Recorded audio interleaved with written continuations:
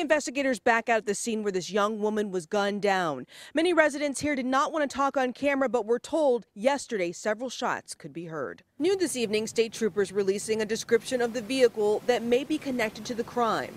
A white or light-colored four-door sedan seen on Fish Lake Road in Rose Township between 2 and 3 p.m. yesterday. We know the horrific crime took place shortly before 2:30 p.m. and it hasn't sunk in for those who live along this road.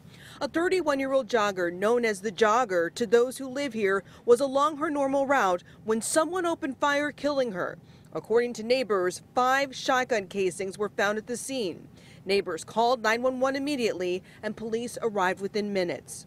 The woman was rushed to the hospital where she was later pronounced dead. Those who knew the victim, who was from Holly Township, say she liked to run just about every day and often jogged with earbuds. It's not clear if she was running away from the gunman or if she knew the person behind the trigger. And the victim's name has not been released and no arrests have been made in this case, but state troopers are hoping to know the person responsible soon. In Rose Township, Tara Edwards, 7 Action News.